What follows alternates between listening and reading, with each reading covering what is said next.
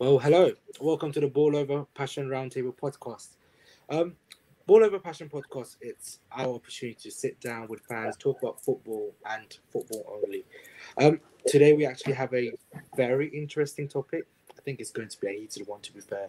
But before we start, let me introduce myself. I'm your host, Z. Um, Alongside me, I have my panel, Corin. Hi guys, really looking forward to today's topic. We've got Chris. Yo, man, it's CK on Twitter, but yeah. And we've got ourselves the most knowledgeable George. How are you doing today? Very humbled, mate. Awesome. I'm looking forward to this one. Okay, so we actually have the most heated topic, I think, that goes trending on Twitter, I think, almost every day.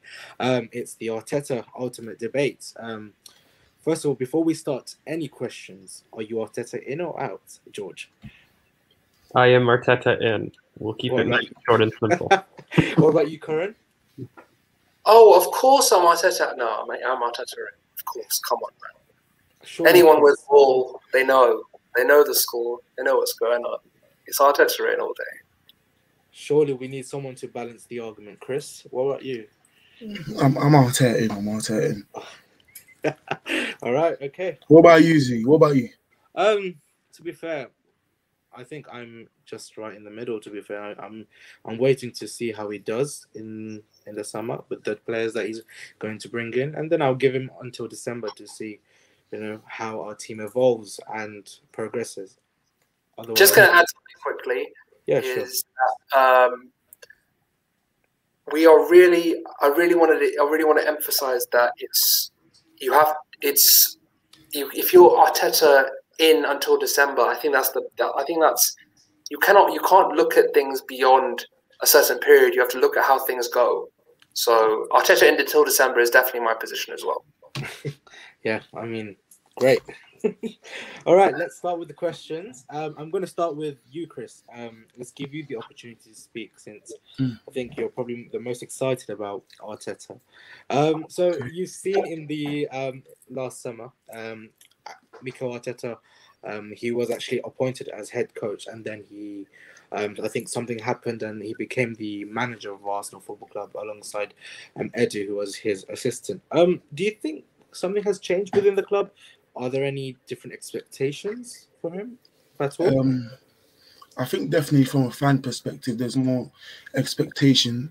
Regardless of that position, there was more expectation because he had a chance to go into his first season. I think the title change means that he has more responsibility. He has more onus to change the squad and get his own players in eventually. With a head coach, I think they really focus on just improving players and only the results. And I think with a manager, it's more the squad, other people in the actual team in Arsenal. And yeah, I think with the change, he's got more responsibility. So therefore, with more responsibility comes more blame.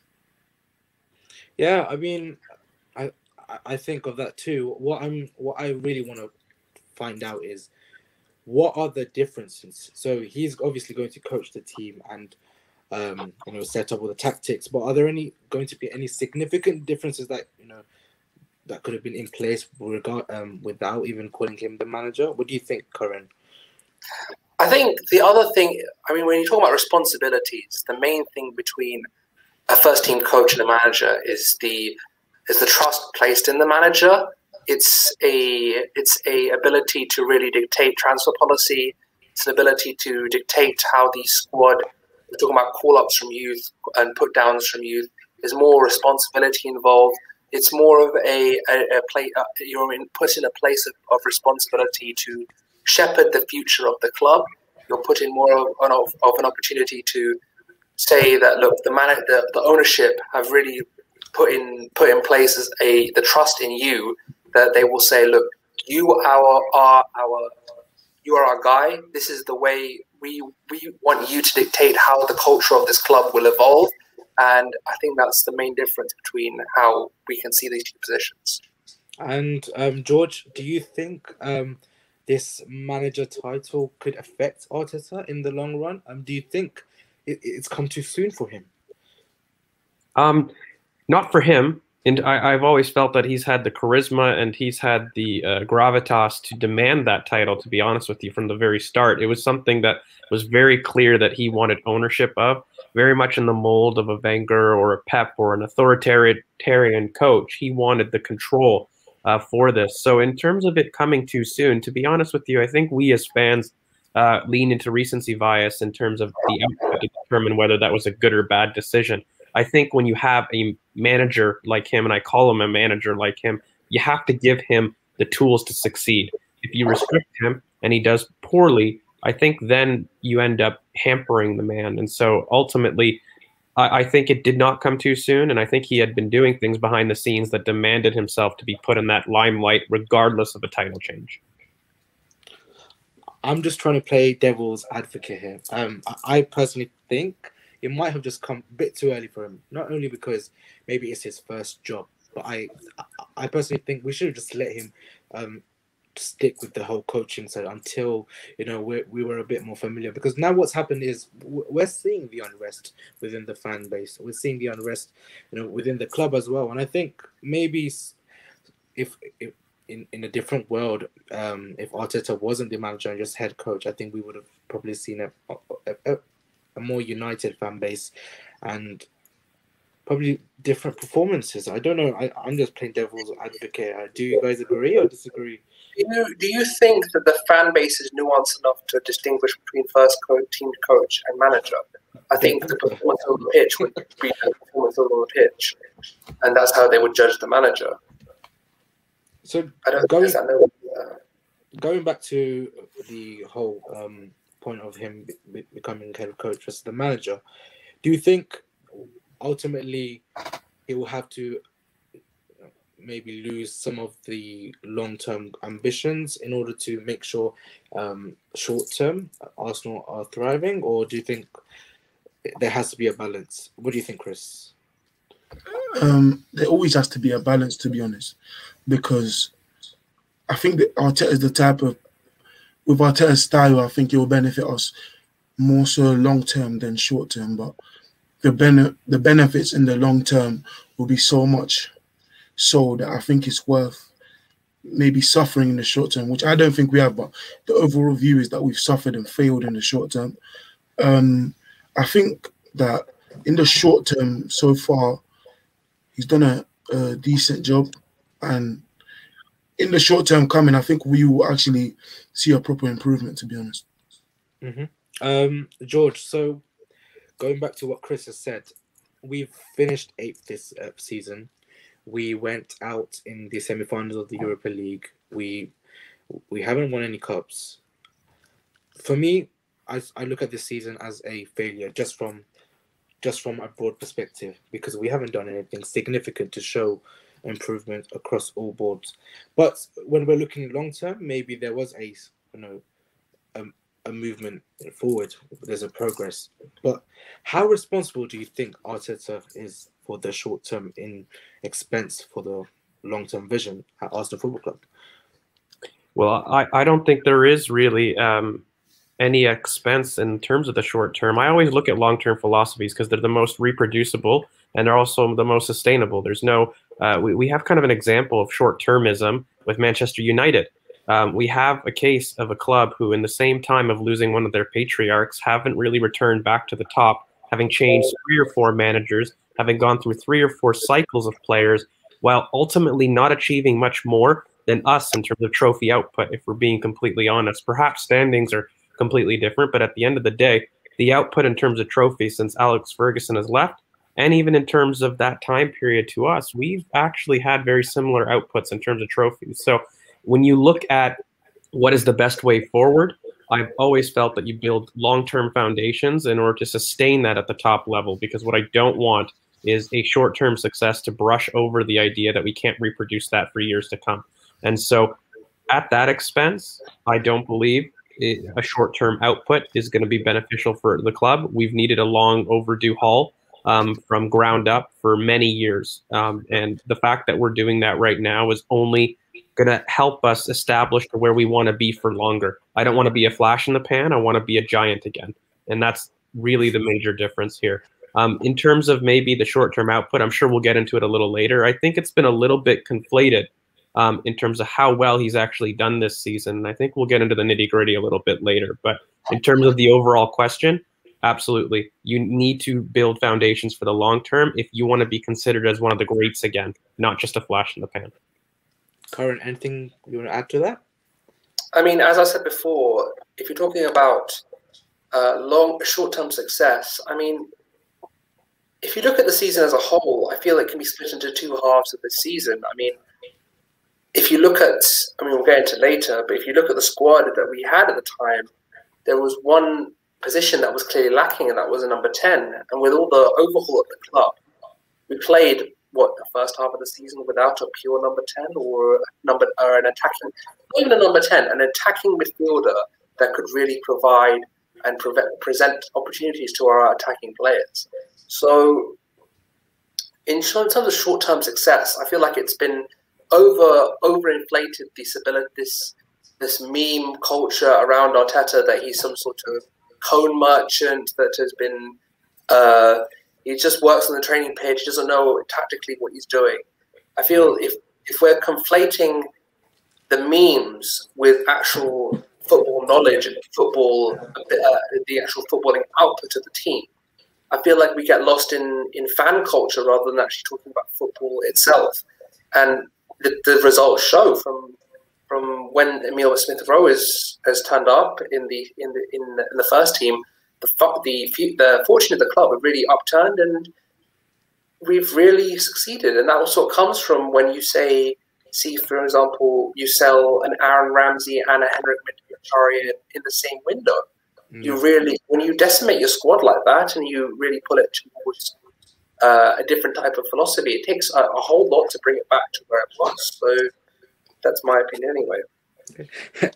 Again, I'm going to play devil's advocate. Do you not think Arteta probably just got lucky with the whole ESR situation?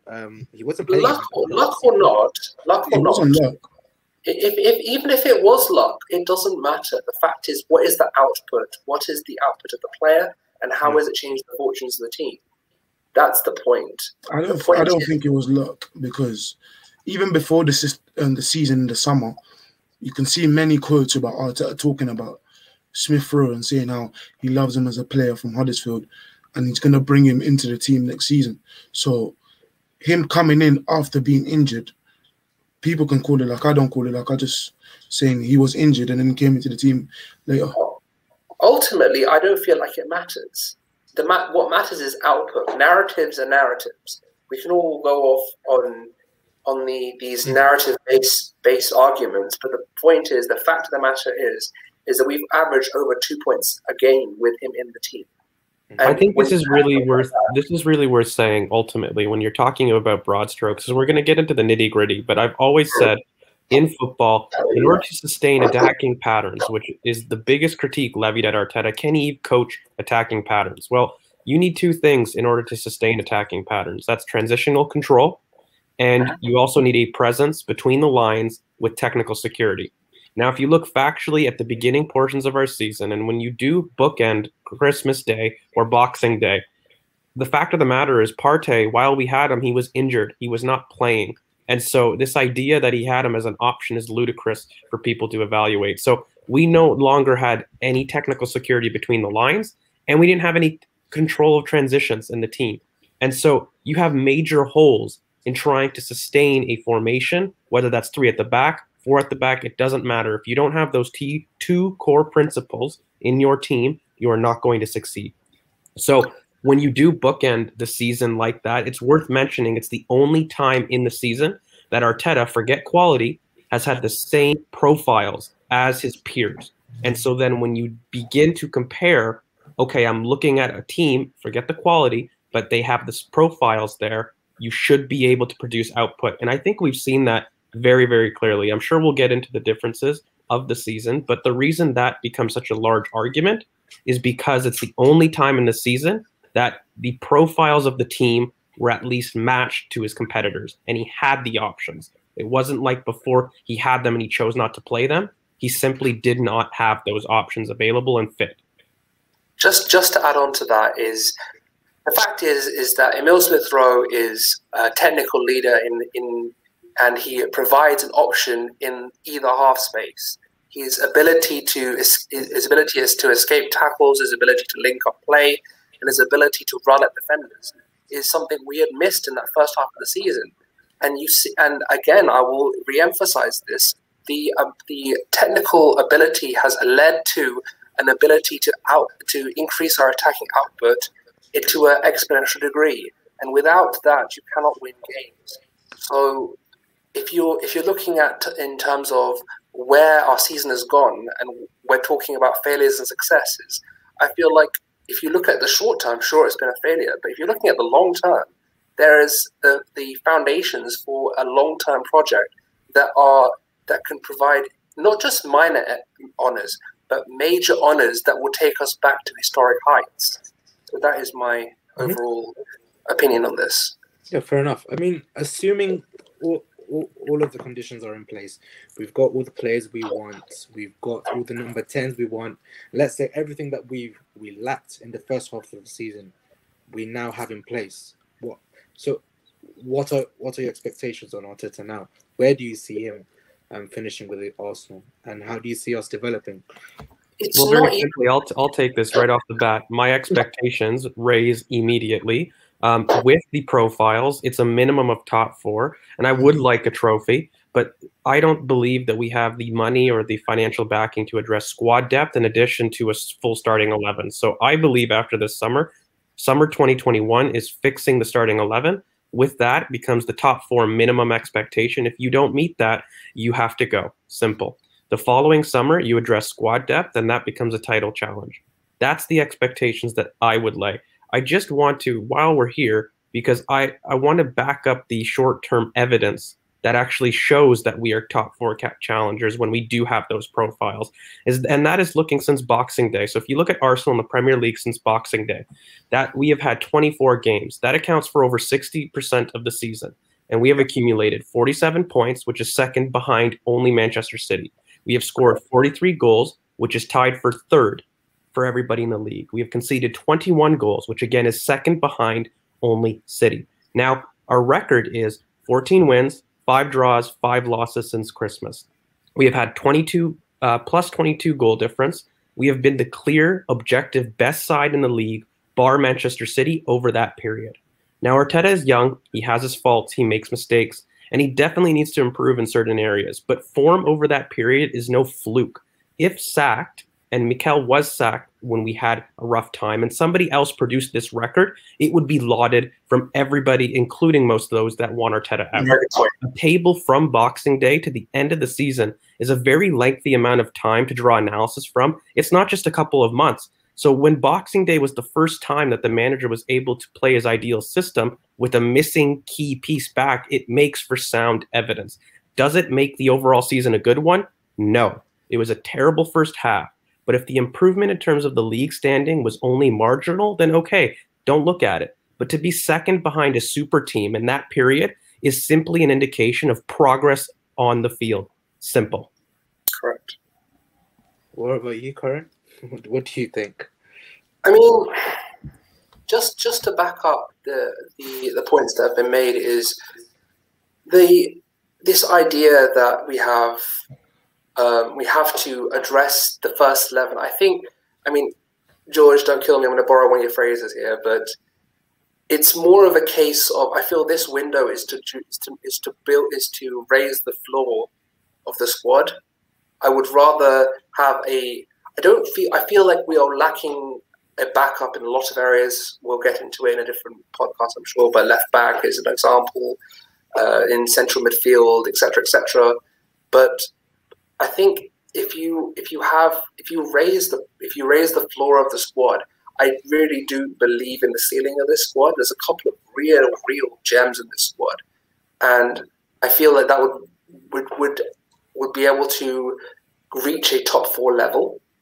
If we're talking about the short-term versus long-term success, next season definitely has to be a top 4 season.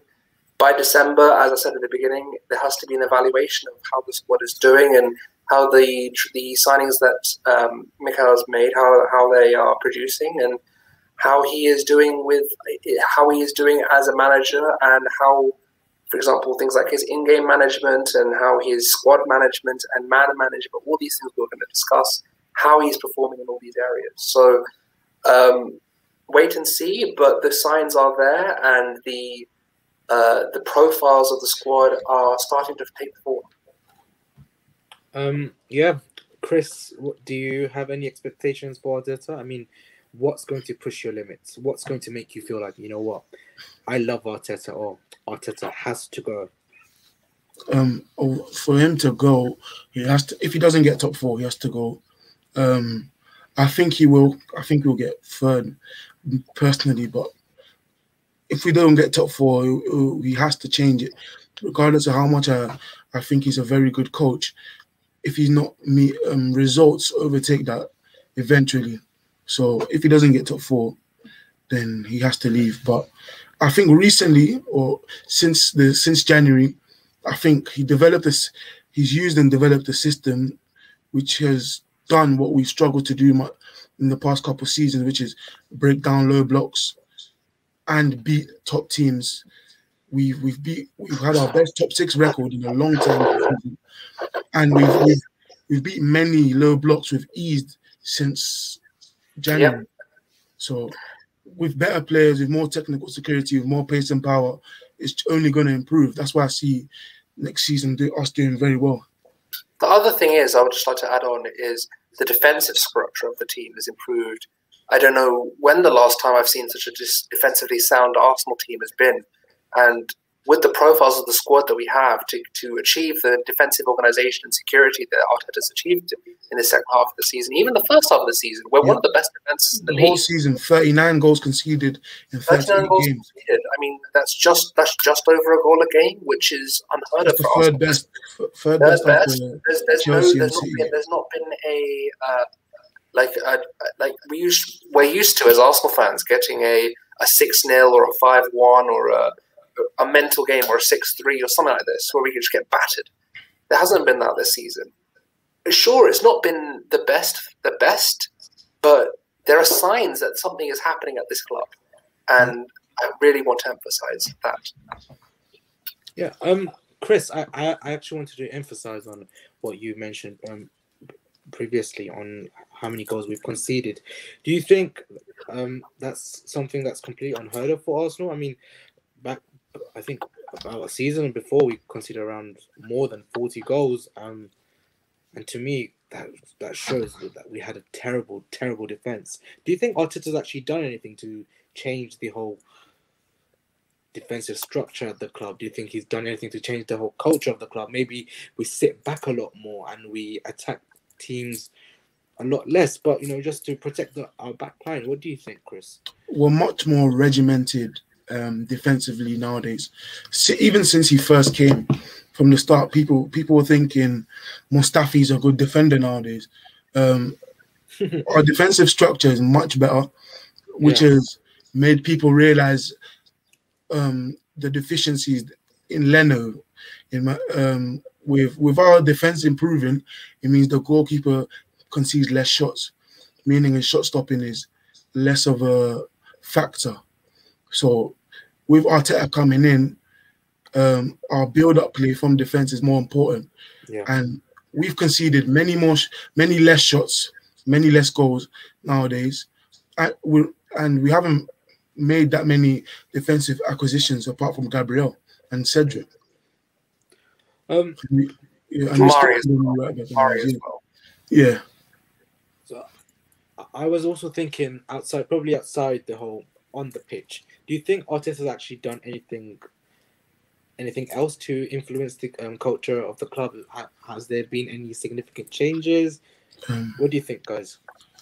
Absolutely. He has had a certain amount of accountability, and the main thing is central compactness. When we talk about this defensive structure, about what he has changed the structure in terms of how we attack off the ball. The surgery that he's done in our movement off the ball has been absolutely clear, and it's not a coincidence that we no longer see basketball games, I used to call it, like we did under Emery. And why? the structures is really so good. I just wanted to quell some kind of myths, and I think there's a little bit of short-termism about Arteta and what happened with the team. So when he first came in, he was very evident on employing a counter press very quickly, but our team was too tired to counter press, and so after 30 minutes, we used to get tired and gas out, and so he shelved the pressing. He then couldn't improve the fitness levels because of COVID, which impacted his preseason. That then meant we played without a number 10, and we went wide and developed this crossing method. Now, Arteta doesn't trust our back six's technical level, and so what he does is he gets everybody to drop deep to offer a passing option. But the trouble is that means that we don't have any players ahead of the ball to pass to. So the buildup became slow, and we couldn't get out. And we saw this really evident in games against City and games against Liverpool more recently. So Arteta's made many errors, namely in terms of the attacking balance, I think, in his front line, not really always consistently putting 2 runners and 2 creatives. But he has absolutely changed the off-the-ball structure to what we are seeing with these defense and goals conceded. And so that's really, really key when we're trying to address what he's done. In terms of the culture, I think that's an even separate argument where he's instilled a level of accountability not seen at the club. And so when you talk about not using Ozil, and people always levy, well, he had a 10 and he didn't use him in Ozil. Well, this is part of the culture change about accepting your wounds short term to emphasize what you deem as acceptable going forward. When you have a player personally attacking the club, and I will call that attacking, it's been said in press conferences, we know these were the moles and these were the quotes that were happening in that time period when the team was going poorly. You cannot have that in the dressing room culture when you're trying to move things forward. And so when he did address those things and he knew that it would cause pain to the team, that are the fundamental pillars about a culture change when we talk about them, to instill a level of accountability in the team and also to instill a level of kind of equal measure. When you look at Aubameyang, he hasn't treated the superstars differently. We used to with Arsene Wenger, who I love, everybody knows this, but ultimately how we treated superstars in the past was not the right way to produce the modern game and what we are. You have to level the playing field, and to make sure that everybody is going to buy into a counter press and going to buy into the philosophy, you need to make sure that no one person is better than the team. That's the biggest culture change that I've seen on the pitch and off the pitch, for that matter, in terms of how we conduct our business and how Arteta prefers to conduct his squad. Curran, recently in one of Arteta's press conferences, we saw Arteta mentioning how there were some people within the club that were trying to destroy whatever Arteta's trying to, convey to the players. Who do you think those people were? I mean, there were talks of Mesut Ozil, but surely it's kind of just been it's very simple. We're not. This is ball over passionate. We're not going to hide here. We know who it is, and we know why they left. And obviously, it's a combination of Mesut Ozil and his agent. It's Socrates, Kolasinac, Mustafi. These guys formed a clique. They found they didn't like the way that the club was managed, and they decided to start leaking things. I don't know. That is my opinion, and that's how I view things. If I'm wrong, I'm wrong. Fine, call me out. I'm waiting to hear from you on Twitter. But that's who I feel. That's why they left, and that's who I feel how they left. I mean, if you guys look on the latest, you could see Luiz today in his farewell speech. There was a togetherness in that squad. People rallied around him. People really wanted to send him off with some pride. I don't think if it's the same squad from January, I don't think it's the same thing. And I think Arteta got rid of the right people. He got rid of people like Mustafi, who doesn't have the quality to justify being in the squad, like Kolasinac, who isn't even good enough to be a backup, let's be honest. And Ozil, who refuse. Like, people say to me all the time on Twitter, he's not lazy. He's an elite playmaker. Well, sure, he's an elite playmaker, and I don't think he's lazy. I just think he refuses to work in the system that Arteta wants him to work in. I think he refuses to want to fill out passing lanes. I think he refuses to want to get out and get his foot into tackles. And if you don't want to do that, then you know where the door is. And I love Mesut Ozil. I love some of the passes that man has made, some of the assists that man has made. I still remember the first assist he gave to Giroud on the assist he made for Giroud against Sunderland that first game. His touch that game, it was beautiful. And I love Mesut Ozil. He's one of the greatest players I've seen play for Arsenal. But at the end of the day, if it doesn't work, it doesn't work. So it's time to move on. Look, mate, you know what it is? Very simply, Ozil represented everything that we need to move on from. From a purist standpoint, there is no doubting the quality of the player. And I have often said he's probably one of the best, if not the best, playmakers of our generation. Now, when you talk about what he represents off the pitch, however, and how the leniency that we were giving superstars, that's the culture change that we cannot look to enforce in the future if we are supposed to become successful and move forward as a team. So it's not a matter of questioning the player and looking at his overall body of work, okay? Because that is not something that should be questioned. He is probably one of the best, if not the best, playmakers in our generation.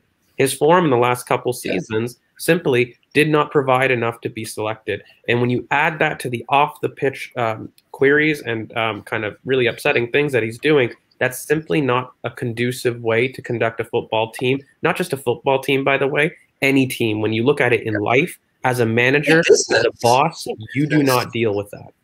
Any business. And at the end of the day, Arsenal Football Club is a business. And if you don't want to, if you can't agree with your bosses, then you leave. And it's that simple. And do I think that he was unfairly treated for the China comments?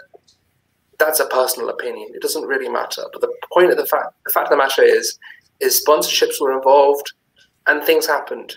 Yeah. And if you can't accept that, you can't accept that. And if he didn't accept that and he wanted to move on, that's on him. But the fact this whole back and forth between, okay, I'm going to save Gunnosaurus for PR, I'm going to do this, I'm going to do that. I mean, it got out of control. And it needed to end. So I'm glad he left. Thank you for the memories. You're one of my inspirations in going forward in terms of football knowledge and the ability to make a pass. But it's time to move on. Yeah. I think we've got a good idea of what a tangent. Yeah. No, that's fine. I mean, we now have a good idea of the influence Arteta has on the team, on the club. But I think it's good to set in stone for not just for us Arsenal fans, but just for football fans in general. It's good for us to know actually what exactly has Arteta brought in at Arsenal. What fundamentals is he, going by? What is he standing by? And what is actually his philosophy? Because I think it's we all have different opinions. So some people say Arteta has a philosophy that replicates Mourinho. Some people say he plays very similar to Simeone, and others will say he's a pure footballist who loves replicating what Pep does for his team.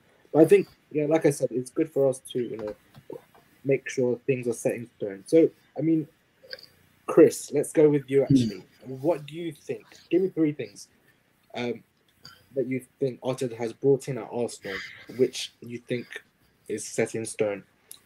Well, quickly on the narrative that he's a defensive coach, I think that was created because our defensive attributes have improved. And the fact that we're playing a back three, and a back three doesn't necessarily scream defensive to me. We block space defensively. I don't think he's a defensive coach. I just think he's very good at coaching a defense. With things he wants to instill, I think central compactness is something he really loves, especially in defensive transition, because he's always talked about him. In fact, he wants physicality in the midfield, and with his players that party, which is a sign of wanting to control transition. I think he wants us to be a complete team in terms of defense and attack, and our defense is proper shored up right now. and we need to improve our attack, and I think that will improve with signings. And this summer is proper important for him to really show his philosophy. And I think from the first day he came, you could see that we wanted to press, but with the fitness of the players, he couldn't do it. We wanted to be compact, and you've seen that with our defensive improvement. And we wanted to be complete and score goals. And recently, we've done that. We've today even beaten Brighton 2-0. Yeah. So that's all good. But you still need to give me 3 things that you've seen Arteta brought in at Arsenal and how it's impacted us. I really want to hear this. Okay. 1, a defensive structure.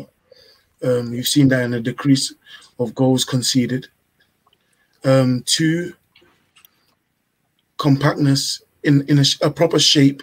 You've seen that with the consistency of the use of a 3-1-6 against low blocks and maybe a 3-2-5 in general.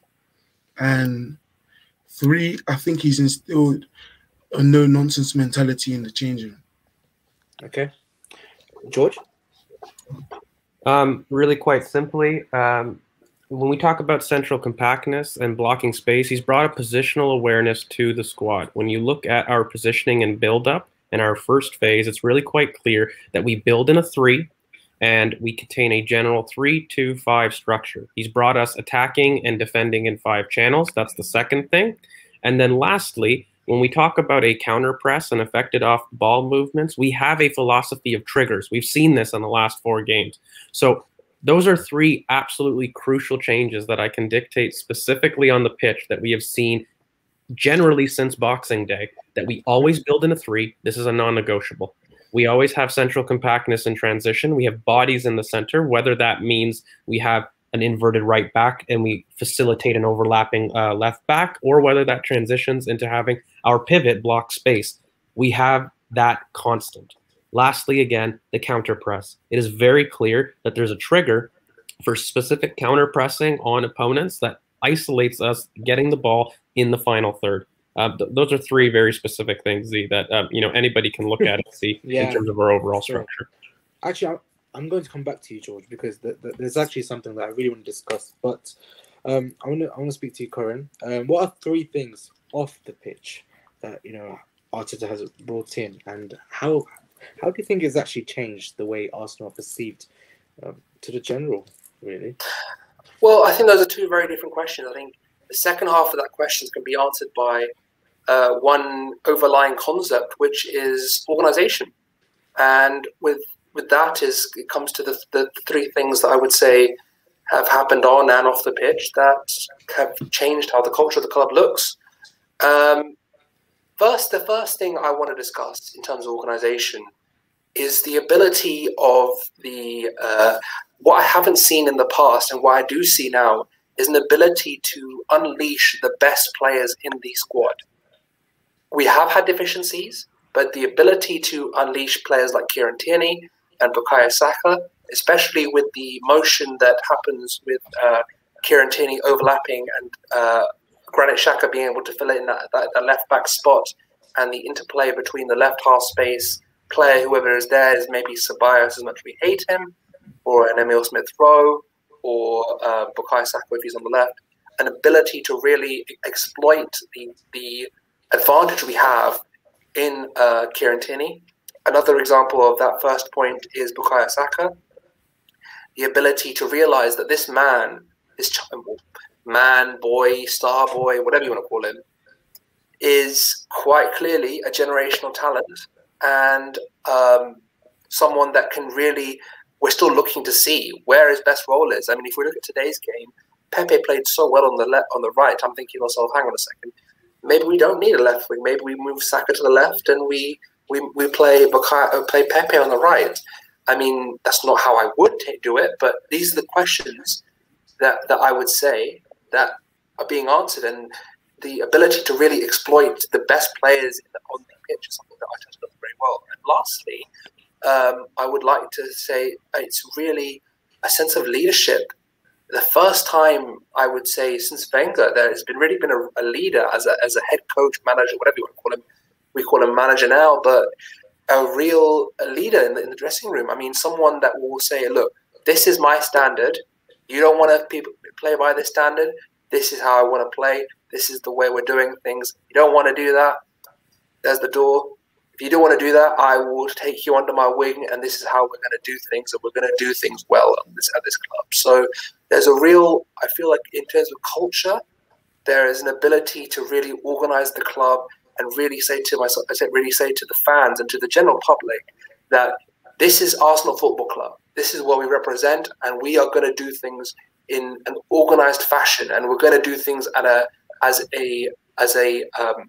as a slow, gradual upward curve instead of going, okay, we're going to go up, down, up, down, up, down. We're going to go up and up and up, but we're going to do it slowly and we're going to do it consistently. Fair enough. No, I agree with you. I think there's also one thing that is probably my annoyance with Arteta. It's probably the fact that we've seen quite a few tweaks. I think a bit too many tweaks really with Arteta's team. I feel like he still doesn't know his best system. He still doesn't know his best team. And I think it could be possibly to do with the profile of players we have and availability, injuries, and obviously the opposition. But moving forward, there has to be some stability. There has to be a notion where, we're playing that same system for at least 20 games a season. What do you think that system could be, George? Well, we're going to build off what I've been saying previously. We're going to be building in a 3-2-5. We're going to be attacking and defending in 5 channels. There's been a lot of debate about whether or not Arteta prefers a 3-man midfield or a double pivot. And I think everything that we've seen points towards his preference towards a double pivot. When we look at our best attacking patterns and our attacking play down the left is our most clearest example of how he views attacking patterns. And how we view that left-hand channel is we have a pivot player defending the wide spaces as a fullback overlaps, and our winger becomes a pseudo-10 or drops into the half space and becomes an option between the lines. This is the most clearest example of attacking play that we have for Arteta. And so ideally what you would want is you want to replicate that on the right. Now, how do you facilitate that on the right? You cannot do so with a lone pivot. In fact, a lone pivot has not had the evidence to be sustainable in Europe ever. It has done a great season with Man City, but it has not had sustainability in Europe, and the reason is you lack central compactness. The weakness of a system in a double pivot is not in the middle, it's actually up top, and that is okay according to Arteta's principles. His major principle is central compactness and control of transition, as well as the counter press. So you cannot have a weakness in the system centrally. And so when I look at what we're going to be doing in the future, that too is going to cover wide spaces as fullbacks on rush, and our wingers are going to come in as additional options between the lines.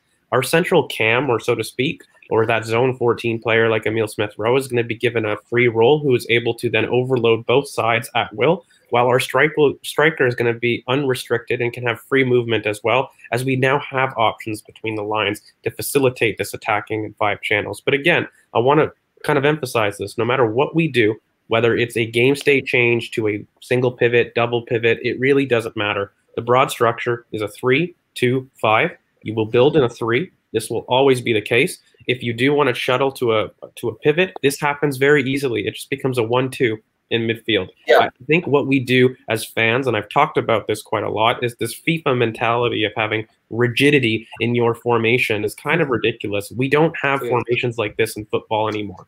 This has to stop. This idea that we're only going to be doing one system. We change systems 3 or 4 times in a season, and I don't want to become super tactical about it, but in game, we change 3 or 4 times, but we keep these principles in play. It's not even just about, as you mentioned, we change multiple times in a season, but you have different formations and different phases of play as well. You can't just assume that you're going to be setting up as a 4-4-2 low block in terms of defensively and still be playing a 4-4-2 going forward. That's not how football works. No. Football changes as you go through the phases of play, as you go through the zones of play. And the only thing I would push back on with George is, I would like to ask, I'll actually ask you this, George. Do you think that this 4-2-3-1 is a going forward philosophy, or do you think it's a personnel-based compromise? Well, no, we know it's a going forward philosophy because it's how he has set up his build-up. It's not a matter of projecting and band-aids, because what we've seen is our best players and our most expensive players have performed best in a pivot. When we've tried to go to a single pivot, even though the quality may be reduced, we don't see the same cohesiveness in attacking patterns. And we've seen how he likes to orient his attacks based on the left. Again, I go back, that is the clearest example in our system and in our play of what Arteta envisions as the perfect way. We've seen it, whether it's the 3 at the back, whether it's 4 at the back, who cares? But how he structures that left-hand side is what he wants for an attacking philosophy. And that doesn't support the lone pivot. You have one option covering the fullback always. Yes, I mean, you can see, for example, with I can say, for example, with the FA Cup final build-up, you could see that build-up on the right to feed the left. That crossfield ball that was played into Alba so many times, cutting in. Whereas within the fullback formation, it was very much a case of, okay, we're going to allow the interplay between Tierney and Xhaka to interchange and then push Tierney up high and play this 3-2-5 formation that is effective going forward. As the panel knows, as some of you may know, I'm very much a 4-3-3 advocate, and I will just say just right here, we're not going to go too deep into it, but I do see the initial steps for a 4-3-3 going forward. I would like to see that if we're going to play 4-3-3, it's something that is going to be very personnel dependent. It depends on the personnel we bring in, and it depends on the zones we want to play. If we want to vacate certain zones to fill other zones, to be able to fill out an attacking philosophy and be able to build up play from even almost as a diamond, as a narrow diamond 4-4-2 almost. So it depends on the formation you say going forward. I mean, I do see the efficiency in 4-2-3-1, but I think we'll see going forward. I think it's too early to say. I think it's too early in the project to dictate, okay, this is how we're going to play. And as George said, formations are fluid. There's no reason to dictate, okay, this is the way we're going to play. In-game management will dictate, opposition will dictate, and how the personnel we have available will dictate formation. So I think this hang up on formation is very, very narrow-minded, as I would say. Well, Z, you know what? You've asked me before, what's a non-negotiable? Sorry, just to jump in. One of the non-negotiables is superiority out wide in how we develop build-up. Now, one of my struggles with the 4-3-3 and why I've always asked what is your opinion on it is how do you facilitate wide overloads, okay? It's not that you cannot do it in a 4-3-3, but the way you do it is far different than you do in a pivot. And this is where I struggle with the long-term philosophy, because in a 4-3-3 or a supposed 4-3-3, what you need is one fullback inverted consistently. Now, if our right back of choice that we go by is a profile who is inverted, I will agree with Curran and other people who are an advocate, we are going 4-3-3. But if we are looking for a similar profile, which, by the way, I might add, our biggest links have been a similar profile to Tierney, whether that's Hakimi, whether that's Lamptey. The profile of fullback that are the most serious links are a replica of a Kieran Tierney, not an inverted person. And really, we have that in Callum Chambers. So he would have been incorporated far sooner if that was the case. So, which is why I say that I want to see what happens this summer. If we don't buy someone that can play inverted, then I'm with you, lads. 4-2-3-1, let's go. Pivot, double pivot, let's just do it. But I want to see how this summer plays out. I want to see what options he wants to bring in, and that's why I'm not too sure. I want to see how the project develops. That's my take. Chris, we haven't heard you speak for a while now. Yeah. I want to know, actually, what do you think of the formation this season, and do you think there's going to be any changes next season? And maybe play devil's advocate for me. Maybe. Okay, so I'm gonna ignore the before 2021 because we had different injuries and different players who couldn't who wouldn't allow us to do the system that we play now. I think I actually like the system that we've had. We've got good combination play, good positional play in the system right now. We do decent in transition, defensively, especially with the 3-2-5 or against low blocks. Like against Sheffield United, you saw we played a 3-1-6 with Partey as the lone six. I think the system we play would definitely depend on personnel, which is why I see us renewing Chambers and maybe bang a Hakimi type to allow us to be able to switch between a 4-3-3 or 4-2-3-1, as people say. Our system recently has done very well at breaking down low blocks, as I've said. We've scored many goals against Sheffield United, Slavia Prague, Smith Rowe especially has been key to that, with him going out wide and helping with the overloads, especially on the right with Saka and Bellerin. And we saw him doing well on the overloads just recently with Pepe against Crystal Palace on the right. He drifts on the right to help Saka and Bellerin, or Pepe and Chambers, whoever it may be. Yeah, in the future it will change maybe, depending on signings. But I've been impressed with the system we've seen implemented since Smith Rowe came back from injury. Okay, so we've spoken about Arteta's philosophy, what he's going to bring to the club, what's his structure going to be looking like, and his overall role at the club. But I think I want to make sure that this part of the podcast, we're focusing on the man himself. So I think we've seen a lot of fans actually, non-Arsenal fans and Arsenal fans, complaining about his in-game management. They've also complained about his talent ID. They're probably saying that, Arteta doesn't rate the players that, us fans in general love, like Balogun, Martinelli, Saliba, Guendouzi. What do you think, let's say, Curran, what do you think of Arteta? What do you think of his in-game management? What do you think of his man management? There's two very, very different questions there. I mean, his man management, I feel like he's, as I said before, his philosophy of ruthlessness and his ability to really say, this is the standard I want at Arsenal Football Club. We are a world-class club. We are a historic club. And if you cannot deal with that, leave.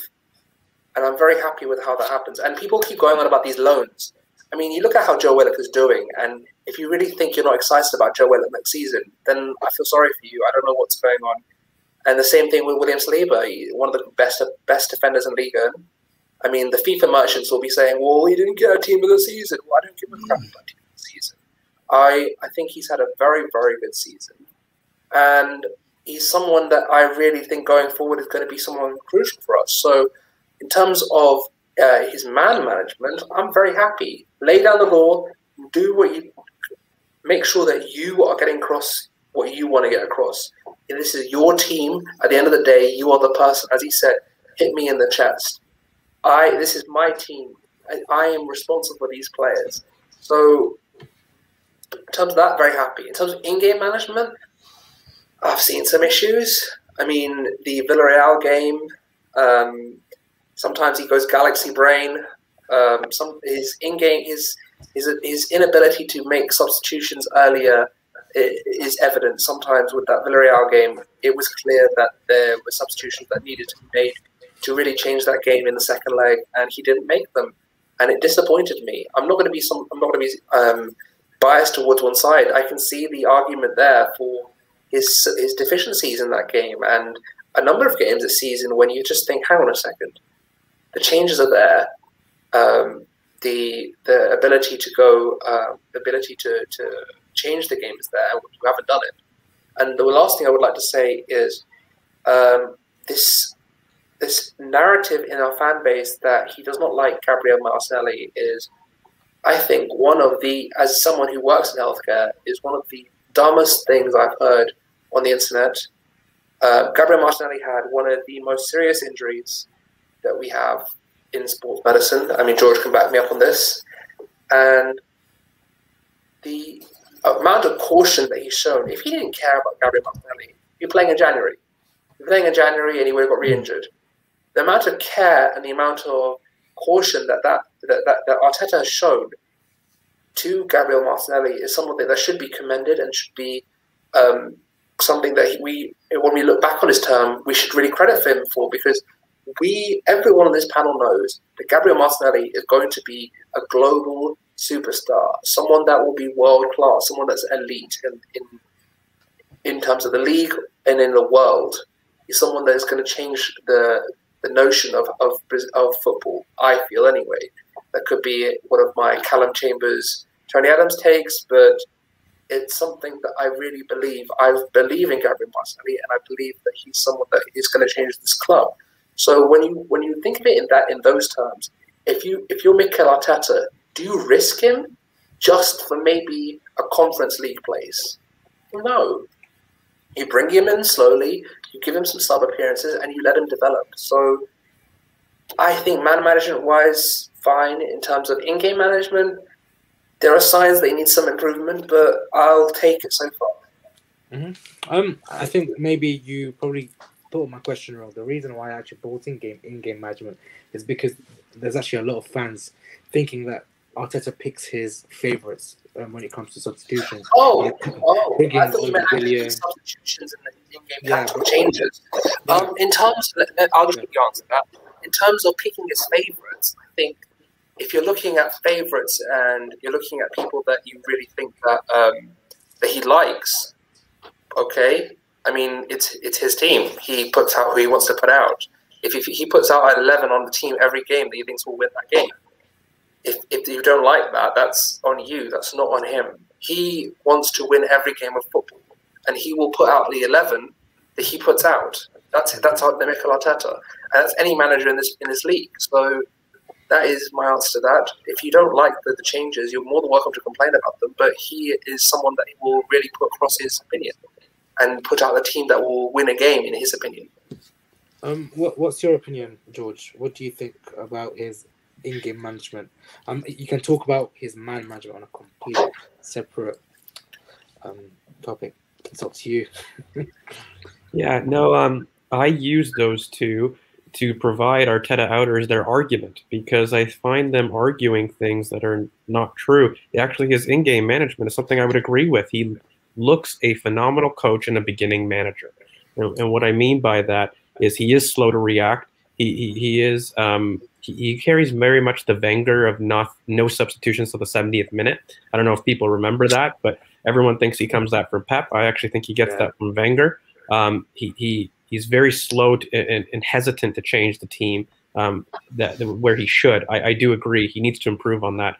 In terms of his squad management, I hope he will use this season to become more firm in his beliefs, because I do feel that the Villarreal was not even just a galaxy brain moment, but it was an idea that you had the profiles to replicate that attacking pattern of play, and you chose not to do it, and we saw it after Villarreal.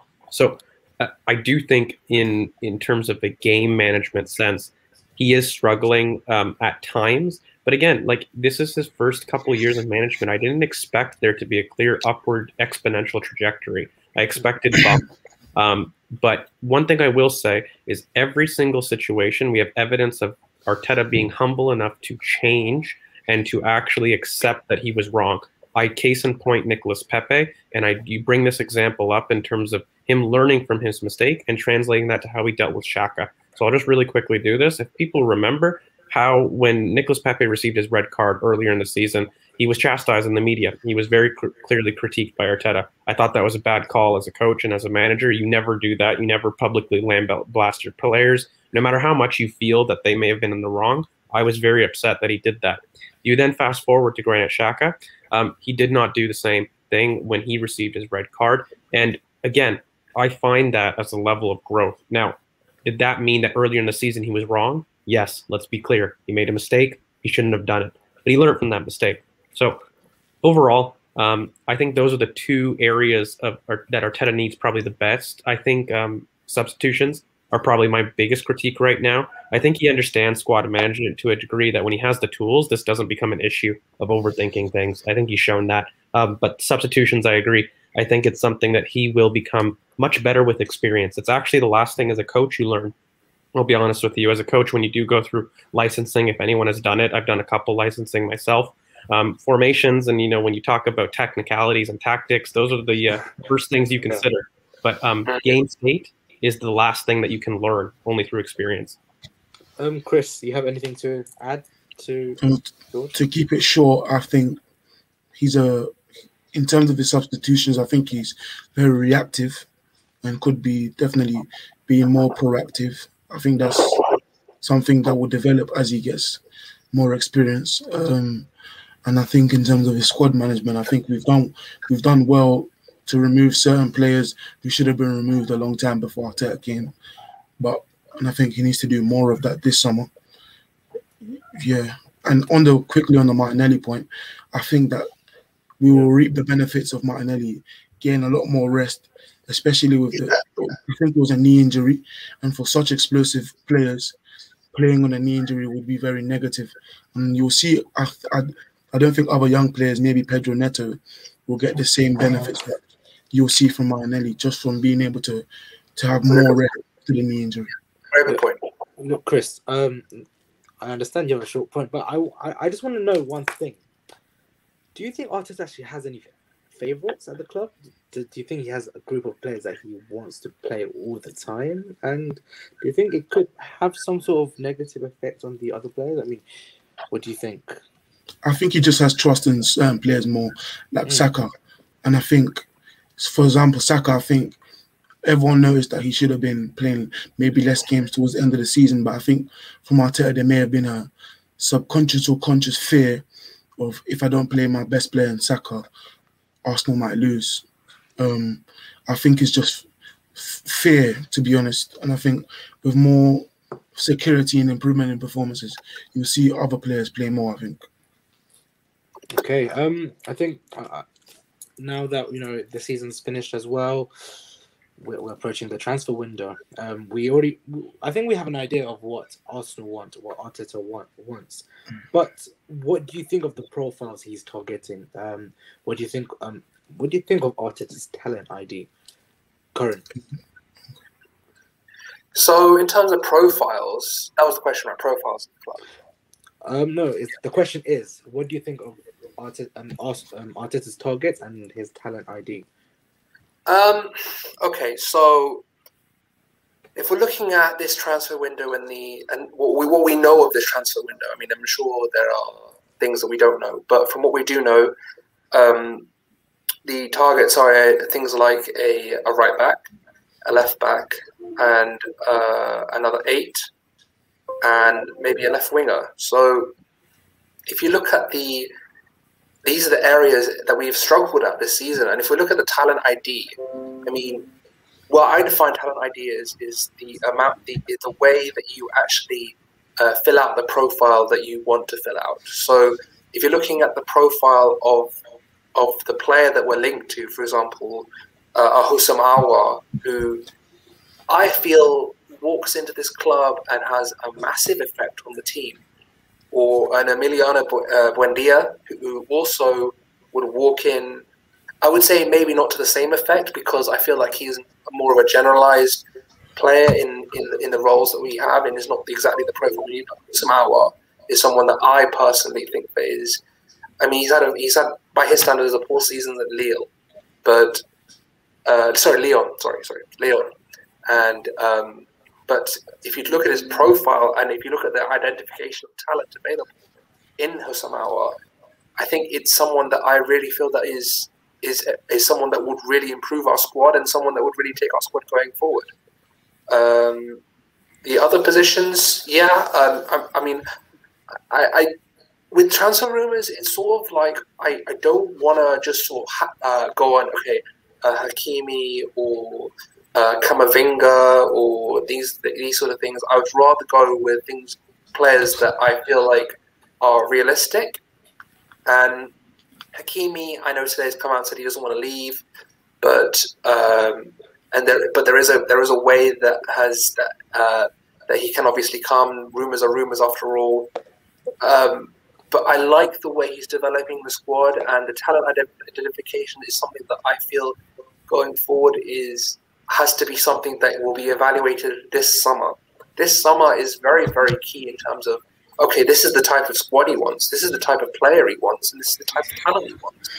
So I don't want to judge him yet. Mm-hmm.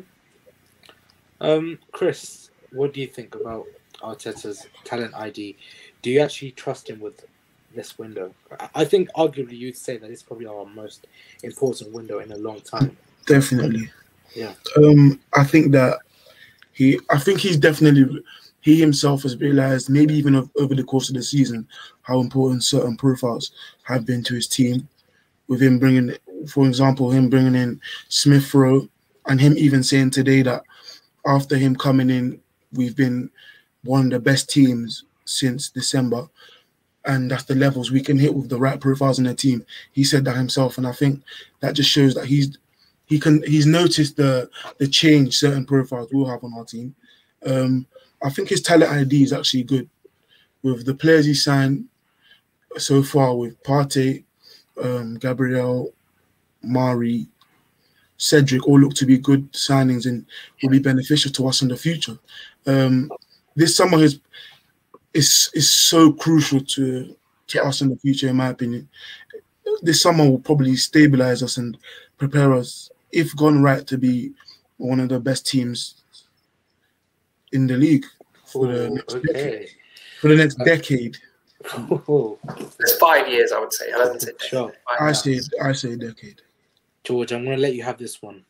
What's your opinion on his ID? It's excellent. I mean, you just have to factually look at like who he's brought in and what are the common threads between the two.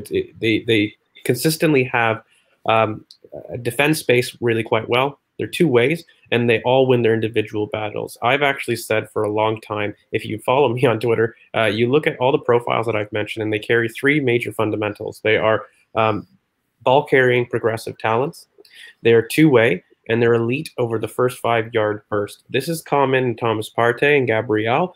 Cedric and Mari are backup signings, but they all are able to defend space, and they follow the same philosophy. He's building this team from the back to the front, and that is actually how, as a pragmatist and a fellow pragmatist in a coaching matter, that's how I prefer to set up my teams as well.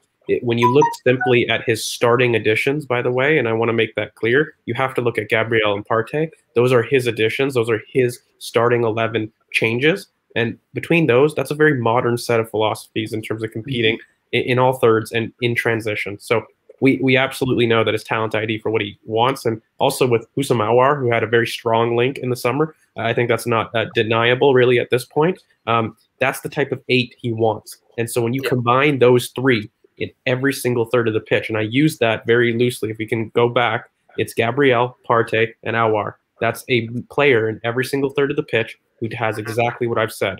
Elite over 5 yards, has transitional control, and are ball-carrying progressors. These are the major gaps in this team. So every single addition has to be those type of profiles. So in the future, we look at right back, we look at center mid, even the Yves Bissouma link. Lads, what does he have in common? Ball-carrying progressor. He is elite over the first 5 yards. He doesn't have the transition control that I would love, but he certainly has it in profile. And so he is a central anchor, and he follows that philosophy. So actually picking these targets, lads, it becomes very simple if you really analyze the weakness of the team. It doesn't take a genius to figure out which teams and which names that we're going to be linked to.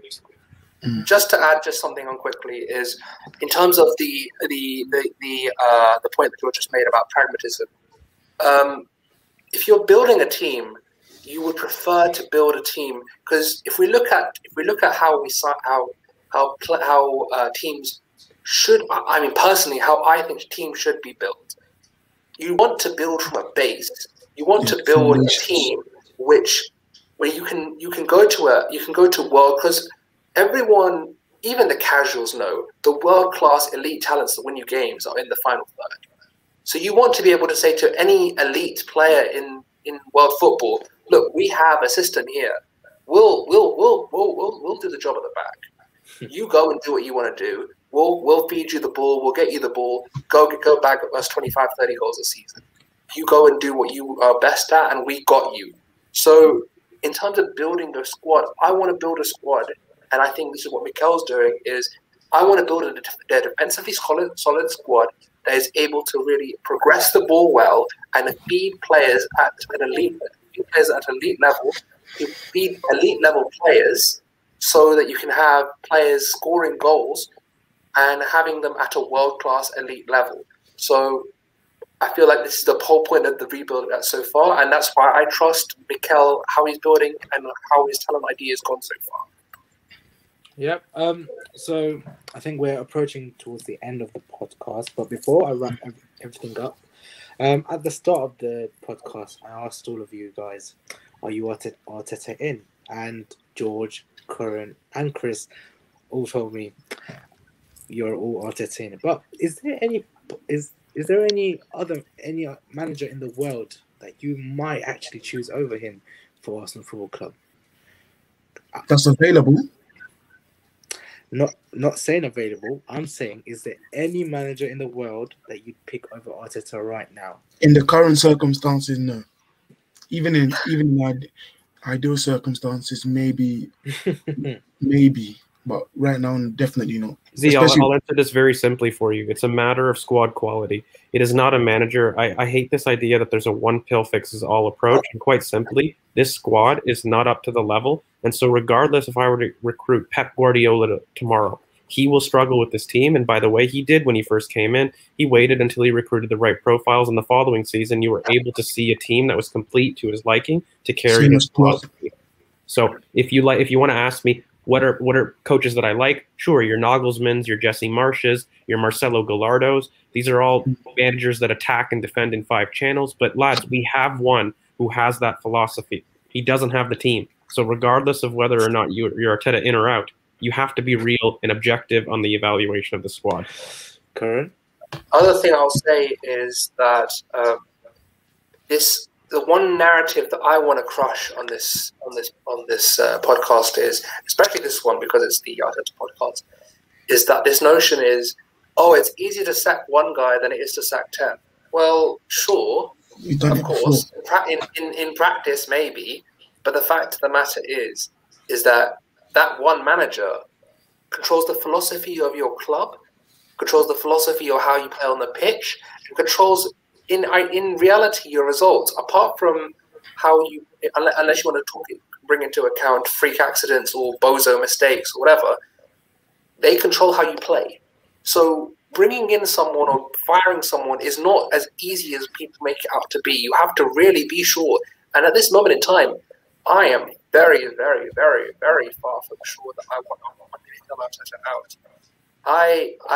I've supported this club since I was 7 years old. I haven't been as confident defensively about an Arsenal team in almost, I would say, certainly since the Czech Koscielny days, but even going back further to the Invincible days or around then, the Solskjaer Colatora days, the last real defense we had was Koscielny, Madasaka, Czech, and it wasn't as secure, I would say, as this one is. Hot take alert, maybe, but I prefer this defense, and I feel like it's something that can really be developed further in the team. So, in terms of Mikel in, Mikel out, or in terms of world football managers, as George mentions, Julian Nagelsmann is very good, Hansi Flick is very good, Jesse Marsh is very good, Gallardo is very good, but I prefer Mikel Arteta. So that's my take. Well, is there anything else you guys want to add before I wrap it up? I'm good. The only thing that I would add, mate, is I think you cannot, whether you're Arteta in, whether you're Arteta out, we need to back the club, and you cannot be adjudicating your position on morality of the person. That's the only thing I want to say. So while it's very divisive, as long as you carry logic for both your opinion, I think everything's valid to critique, and you cannot look at Mikel Arteta and solely as a positive light. He has his faults, he's made his mistakes, and I kind of want to make it clear because we are very Arteta in, and we've been very positive on what we're projecting in the future, but I want to make it clear. We have seen faults, we have seen him make mistakes, and they have not been good. It just simply looks, when I tally up the pros and the cons, I see far more pros than I do cons. And I look at trend lines. I don't look at specific isolated incidences when I look at my opinion. And the trend line is overwhelmingly positive. And I think we've done a good enough job of looking at it both in numbers, but also the fun stuff, the subjective stuff, why we love him and off the pitch. So that's the only thing I would say on this, where Mikel will see his vision and the project will go bang, as he says, next season. Count on it. And let me quickly say, with Arteta, I see big things next season, probably more optimistic than most people. I think we'll definitely get top 4 next season. And quickly, this season we conceded 39 goals, and the last time we conceded less than that was 15-16, and we finished second with 36 goals only conceded. That's all I wanted to say to you. Just the last thing, just to add on, I've seen a lot of this on social media. People, I don't know where this has come from. Maybe this is the AFTV culture, which we'll touch on another podcast, or the internet culture in general. But I've seen a lot of people have wanted Mikel out to be right about Mikel, and I don't really understand it. If you're one of those people, please comment below and explain why that's the case. But if I'm going to be real with you, I'm not going to hold back here. I don't respect it at all, and I don't think you're someone that is going to be a guardian of the club. I think you're just in it for yourself, and you want to be right and gain followers. So if that's the case, that's the case. So I don't. That's my take. I just think that you have to be looking out for the badge first, and yourself second. So I think we'll round off on that. Yeah. Well, I think this is where we round up the podcast. Thank you to Chris, Curran, and George for joining. Thank you, Z, for hosting. Thank you, Z, mate. Yeah. Well done, mate. Follow us at on Twitter at BallOverPassion. We'll be posting this rendition of the podcast on YouTube. Be sure to follow us on Spotify, Google Podcast, and on Apple Podcasts as well. So that's all from me.